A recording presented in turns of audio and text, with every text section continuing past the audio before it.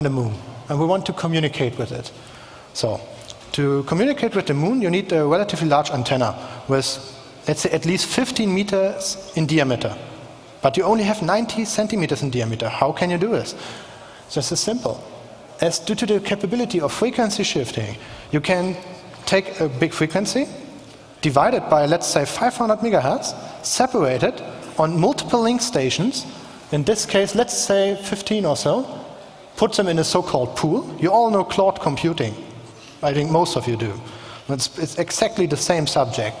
You combine them, and you have, let's say, communication cloud. I always call it link pool. And this pool just receives segmented the frequency with at least one node acting as a backup link. So, what do we have right now? If you take the laws of physics, calculating the spectrum and the band you've got here with this combined antennas, you end up with an antenna that's even larger than a 30 diameter antenna that you have in the AGA at the Very Large Array in New Mexico. So, this is something pretty cool. So you get a very big antenna distributed, in this example, across America. And it's just very small, on a rooftop, on a building, and you can't even see the difference to a normal satellite dish.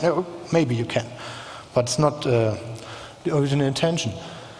So, okay, now we have to recall the fact everything is moving, and it's moving pretty fast. In regards of mass, very fast. So we have the problem mass is really hunting down over the Earth with all its communication windows. So, one good thing about this approach is you're using the same effect that you have in the cloud computing using about distributed computing power. You have an always standby backup units right in the spot like this one. So if you imagine that mass is moving this side, then this unit is already turning around to mass, setting everything up, pulling into the frequencies, and if this one goes out, it takes over. So you end up with a, and this is very interesting, just go to the next slide and we can go back again. This is something that really took a lot of work, but it looks quite easy. We've got a lot of numbers in here. So we did some number crunching as we started building our prototypes to see what we've come up with this system. So, if you do one single link station with a 90 cm diameter antenna, could be transmitting more than 50 megabits up and down speed to a satellite in a geostationary orbit. And now comes the interesting part. Did you understand? No, it's 36,000 kilometers away from Earth. And the most important thing, it's 24/7. Why is it 24/7? So, as you see, all are 24/7. Our goal is to be placed at least around 100 nodes around Earth. It may sound a lot, but if you think about it, 100 nodes, it would just mean about 2 or 3 nodes in Germany, and it's quite easy to find someone who just takes a satellite dish in his backyard, plugs it into the internet, and it's okay. So, it's not quite to name something about this, the energy consumption of the entire system, it does not exceed more than 100 watt. So, your computer does use more energy than one of the stations. Okay. Sorry. Sorry, I want to explain why it's 24/7. Just go back. As you see, there's a large number of stations, and this, with rotating principles of the pools, you can see that there's almost an ultimate available link pool on every side of the Earth. So if Mars is rotating around Earth, the link pool is always following Mars.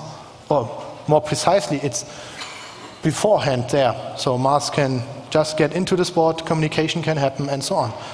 So it's really is complicated, the technology behind this, because you have to do recalculate all the data packets because you receive them at different times, you have the delays in internet and so on. But we have protocols and ways found to deal with this. So if you need more details in this regard, just ask me. Okay. So back to our number sheet. So one interesting thing for our team, as we are a team participating in the Google Lunar X PRIZE, is this one thing. This is quite normal. We are communicating with planets, yeah, great, okay. But communicating with an object on the surface is something completely different. So we have here the mooncast. This means our rover is standing on the surface of the moon and we want to transmit data. Our rover has a relatively low energy budget. Current estimations are about, let's say, 60 watt at best. So if you have noon at moon day, you have 60 watt due to the solar energy, not more. Normally, let's calculate with 40 watt. 20 watt is the total energy available at best for the antenna. As you saw on Arne's presentation, the antenna and communication system is one combined unit. This is something really special. It's a self-developed technology in this regard. So, and we have calculated that we can use only, we need 15 link stations, 15 is an important number in this regard, to get 50 megabits down speed, and most important, 500 kilobits megabit up speed, and again, 24/7. This may not be that much that you've got when you consider your VDSL Anschluss or connection or something like this, but it is enough to fulfill the requirements set by the mooncast. And that's very important. Okay, instead let's look at these examples. So if you see Earth to the moon. Earth to the moon is quite easy again. It's like the geostationary orbit because the distance isn't that big, because 40,000, 400,000, okay, there is a difference, but it's not that much compared to this number. And if you look at Earth, it's again 50 megabits, but not more, definitely not more. And this is very important. The system, if you calculate 100 link stations on the entire Earth, facing at least half of them to the object you are communicating with, you could end up with a bandwidth from Earth to Mars with 5 megabits by a distance of 130 million kilometers. So why is this important? Currently, NASA has some Mars exploration missions going on, and if I am correctly, they are currently using only about 50 kilobits of their bandwidth to communicate downstream data with Earth. They could use about let's say 1 megabit, but not more currently. That's had to do with the technology they've embedded on their sending side at the probes. So our goal is to have lower energy requirements on the sending part, so in deep space, but have to larger antennas, virtual antennas, not real ones. Because real antennas have limitations. You can't build a 60 diameter antenna. Okay, you can, but you don't have the place for this, and you have to build it all over the surface. So distributing the antenna as a virtual antenna grid around Earth is a quite great option. So you got Earth as one big antenna. Oh, just have to imagine this. Okay. So one thing to note about this is we already have this problem a lot in regards of space communication. For example, with the Apollo moon landing, NASA sent out chips for the coasts to extend the communication window with the crew on the lunar surface to get a full-time video sequence. Otherwise, they had to wait, it was 4 hours to get the next communication window. But they wanted to do a live streaming of this. So they had to manually extend with chips their communication grid. They do not pretty much the same in regards of technology, but of the idea. Yeah, this is currently a project we're working on. We've already have developed some prototypes in this regard, and this is very important about this. We're not talking about a simple idea. We have partnered with 2 companies in this regard, which I can't name right now, sorry. And they've agreed to allow us to place more than 100 stations.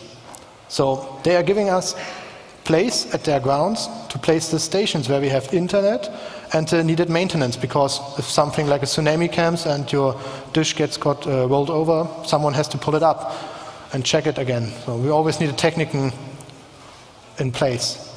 Not all time, but sometimes once a year or so. Yeah, and this is, let's say, our biggest side project for 2010. We want to start with a small node network, like let's say 15 nodes, and see how this works out. Yeah. One thing about this, that should be interesting for all of you, due to patent and other things like this, everything we do here will be licensed as Creative Commons completely.